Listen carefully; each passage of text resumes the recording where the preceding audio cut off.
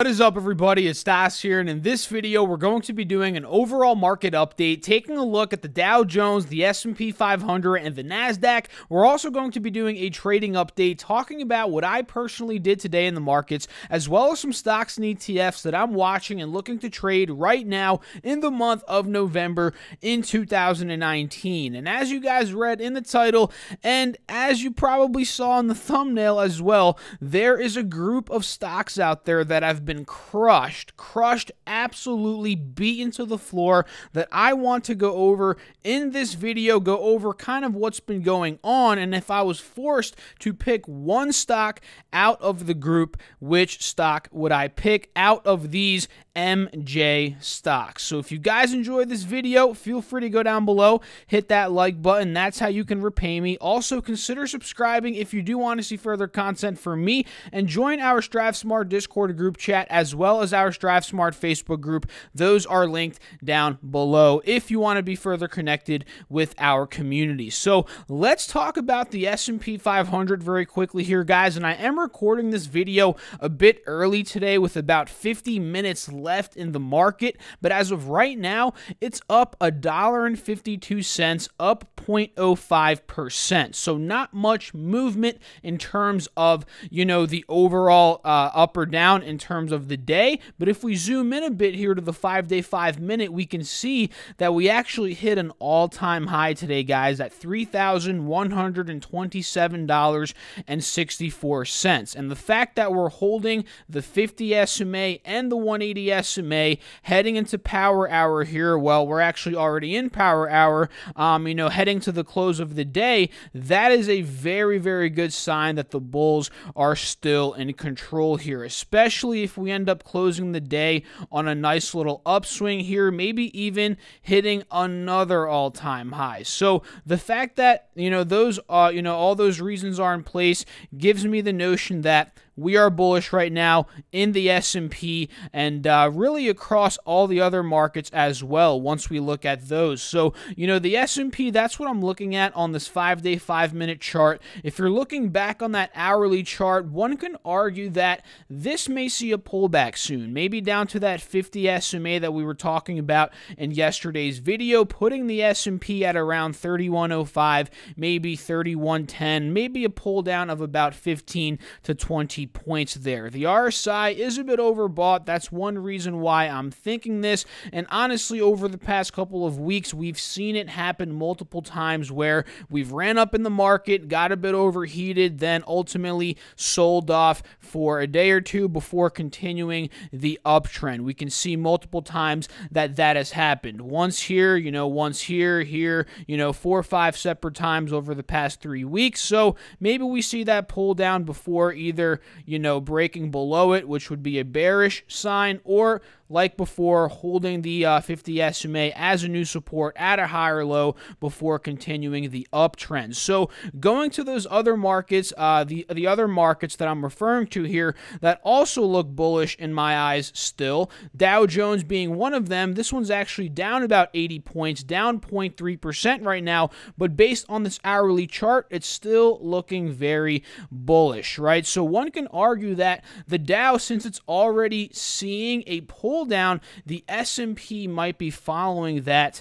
tomorrow, right? That's actually kind of what I'm thinking here. Again, going back to what I said on the S&P, because the Dow is already seeing that healthy correction that we've seen over the past couple of weeks happen multiple times. And the fact that we are holding that 50 SMA on this hourly chart, and if we go to this 5-day, 5-minute, you'll be able to see the consolidation there at a higher low. That's a really good sign that this is simply a retracement on the Dow, and it wants to continue the uptrend. And if we zoom in a bit even closer on the daily chart here, you can see that it's a very clear bottom, and we're starting to gap up here, heading into the last 45 minutes here of the session, which again, if we close very high like this, on a nice high note, that's going to be bullish, leading me to believe that tomorrow could be a green day, at least for the Dow Jones here. So that's kind of what I'm looking at on the Dow. It's similar to the S&P in a sense, but it's already pulled down while the S&P has hasn't quite yet done that, right? But we'll see if it does do it over these next couple of days. The NASDAQ right now, guys, doing the best out of the three, up 22 points, up 0.25% here, 0.25 or 0.26 to be exact. And if we zoom a bit closer here to the hourly chart, on the NASDAQ, we can see pull down occurred, held that 50 SMA at a higher low. Now we're continuing the uptrend. This is a really good sign, in my personal opinion, that this already pulled down. Now we may be going up even further and ultimately hitting another all-time high, which would be anything above 83.79. So that's kind of what I'm seeing here, guys, especially since it's already seen its pull down. And if we go back to that hourly chart, you can see it. It's really bullish based on all of these time frames, 5-day, 5-minute, hourly chart, and on the 4-hour chart as well. So now let's talk about what I personally did today in the markets and a couple of stocks that I'm involved with right now. So in terms of day trading today, I didn't really do anything, guys. I'm simply riding my swing trades that I've been buying here over the past couple of days. And some of those swing trades include PayPal, ticker symbol PYPL. Started buying this one in the 102, 103 range last week. This is one that I've been eyeing up for a while now, with a target to sell at about 110 bucks, maybe take some more profits at about 114, and probably get completely out of the position if we get up to 117 bucks. Another stock that I'm currently involved with is Chipotle Mexican Grill, ticker symbol CMG. Started buying into this one, I believe, in the 750s before we broke above this 50 SMA. Now I'm planning on adding a bit more.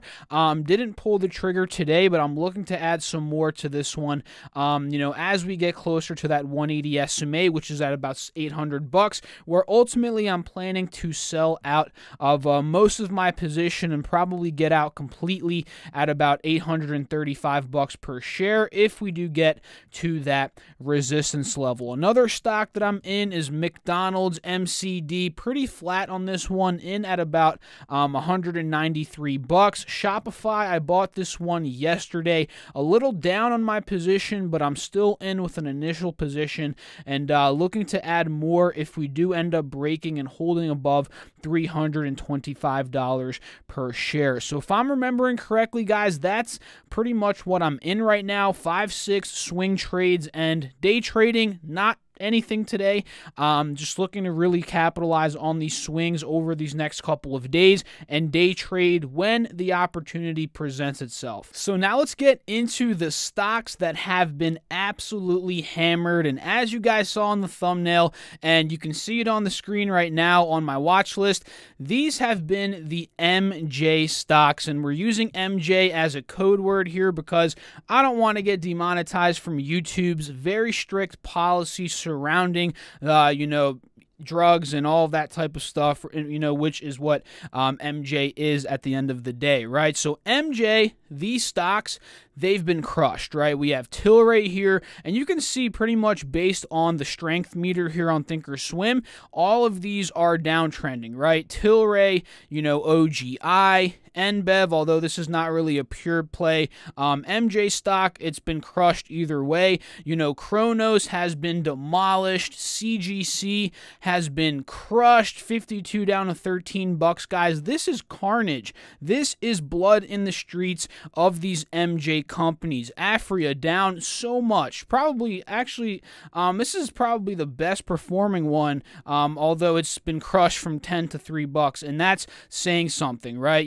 Half of these have been crushed, divided by 5 or 6, while this one's been divided by about 3 in terms of what its price was months ago compared to what it's now. ACB is one of those that's been divided by 5, $10 to $2 per share in the span of 6 months. That is insane. So what's been causing the blood in the streets here? Because we know that in 2014, 15, 16, up to 2018, marijuana or MJ stocks, don't censor me, YouTube, they've been on fire. They were on fire from that point. But ever since really last year up until now, these stocks have been crushed. And I did a bunch of research, guys, took a bunch of notes. So if you enjoy and find value in what I'm about to share with you all, hit that like button. So really, guys, there's an oversupply of MJ right now due to an insufficient amount of locations to actually sell the product. And we've been seeing a lot of news surrounding Canada,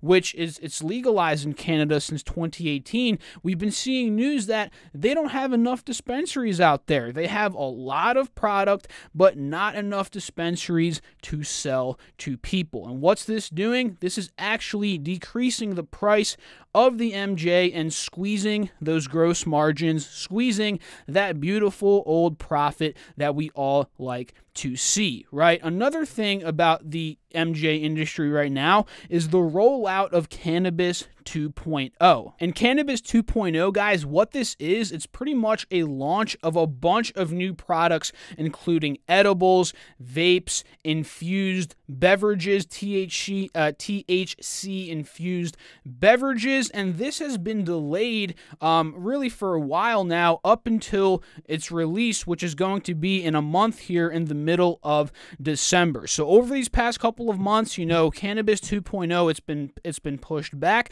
But a positive thing that we can draw from this is in about 4 months from now, I believe, is when we'll get the earnings from this launch of Cannabis 2.0. Hopefully, this brings a lot of new revenue to the companies, and honestly a boost in the sentiment surrounding the MJ companies, which are a bunch of the ones that, again, we named here a couple of minutes ago. And you do notice that today, actually, the MJ stocks, they did quite well. You can see, you know, ACB up 3%, CGC's up about 7%, Cron up about 9%, and this is really because there's news that a congressional committee is advancing a bill that would lift the federal ban of cannabis, or on cannabis rather, and overturn past convictions. So that's a really nice catalyst that did end up spiking up these MJ stocks today. But if we're just looking again on a 20-day basis, they've been slaughtered. And even, you know, this green day here,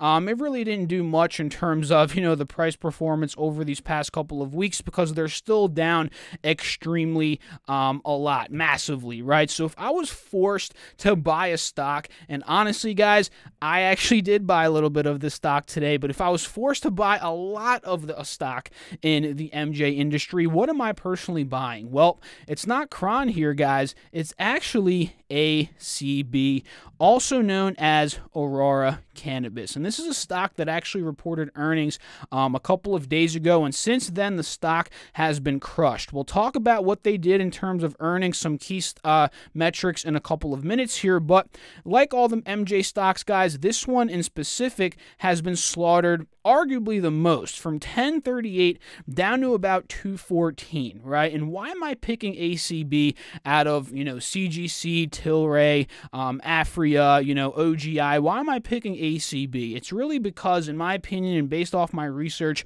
and honestly data, hardcore evidence, this stock has the most global exposure in the cannabis industry, right? They're active in 25 countries across 5 continents with 15 global production facilities. Medical cannabis leader in Europe as well as in Latin America. They recently purchased Pedaños, now known as Aurora Deutschland, in Germany, which provides them first mover advantage in the single largest federally legalized medical cannabis market with a population of 82 million people. So now they have the German market under lock, which is a market of around 82 million people. That is incredible, right? First licensed producer to ship medical cannabis to Denmark. They've also built relationships, substantial relationships with Italy, the Czech Republic, Poland, and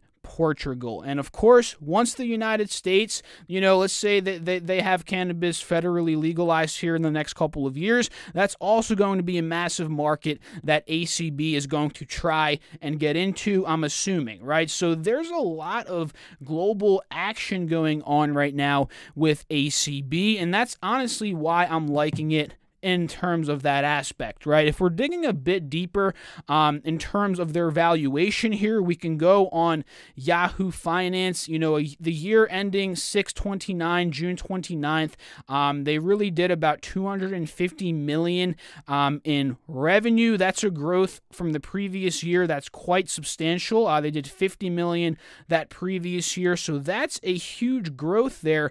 And with the recent chop down in their stock's price, their valuation went from about like a $10 billion market cap down to a $2.44 billion market cap, which again is why I've nibbled into this stock, because me personally, guys, I've been waiting to get into the MJ industry here for a while. I've day traded, swing traded in the past, but I haven't taken a long-term investment approach because the valuations were too sky high. And now that everyone's selling, I'm taking the contrarian point of view here of nibbling some shares. And I do plan on adding more if they get lower, especially into the $1 range. I'm looking to add more because at a price to sales ratio right now of about an 11, this is technically the cheapest marijuana stock out of the biggest ones from my research that I'm seeing out there. And again, at $250 million revenue, you know, compared to the market cap of $2.4 billion,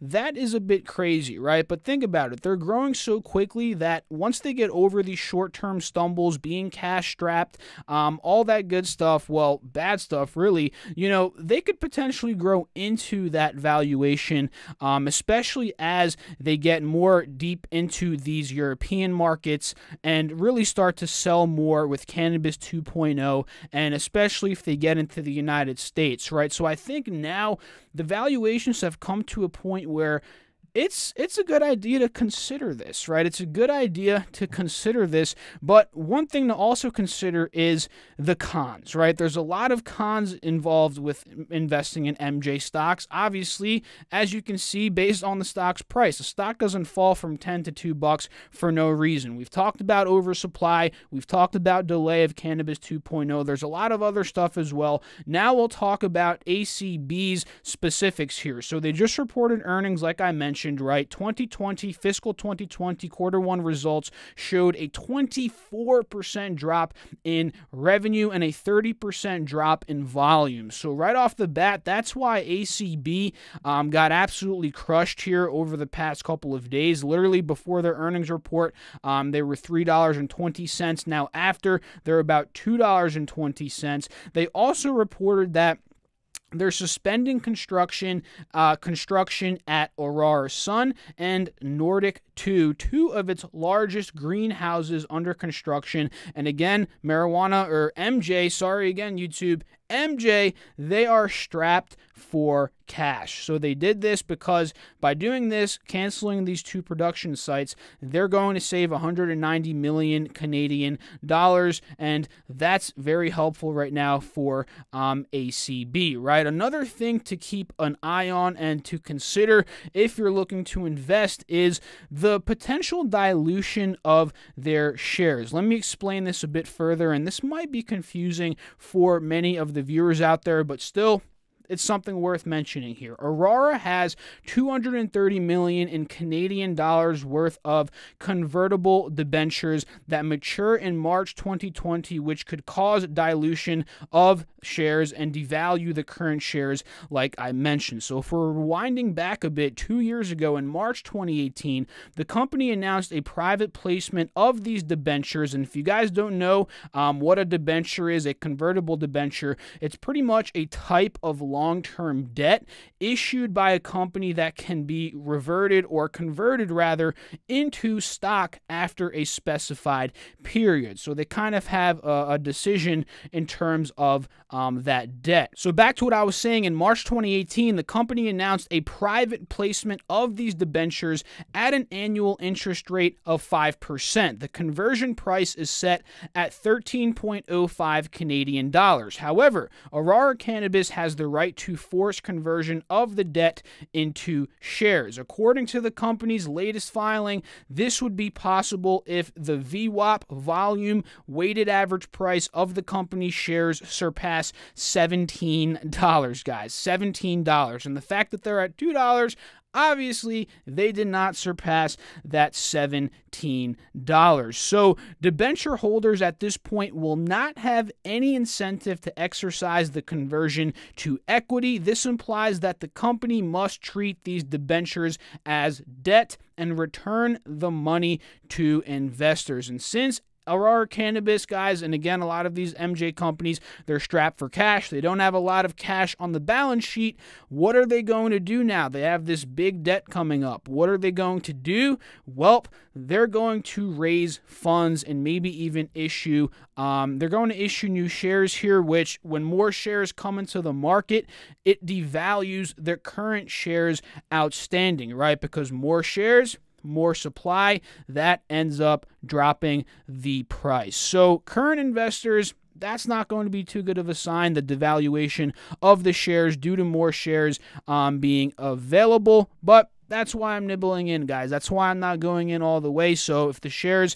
do end up dropping more, over these next couple of months, I can end up scooping in and buying some more. And ultimately, you saw the screenshot of how much I put in. This is a very tiny position, guys. It's not even 1% of my portfolio at this point. And again, I'm a younger guy, right? I'm invested in NEO as well. I figured I want to put some money in the MJ space. And if it gets low enough, guys, I might even start putting some money in an MJ ETF, which is literally ticker symbol MJ. This tracks a lot of the major companies out there, CGC, I believe Kronos, Afria, of course, ACB, so you can get exposure to all of them. But me personally, right now, I like ACB the most on an individual basis, which is why I'm buying it a bit. So let me know down below, what are your thoughts on these stocks? I'd love to know your opinion. Now, let's go very quickly, rapid fire. Let's talk about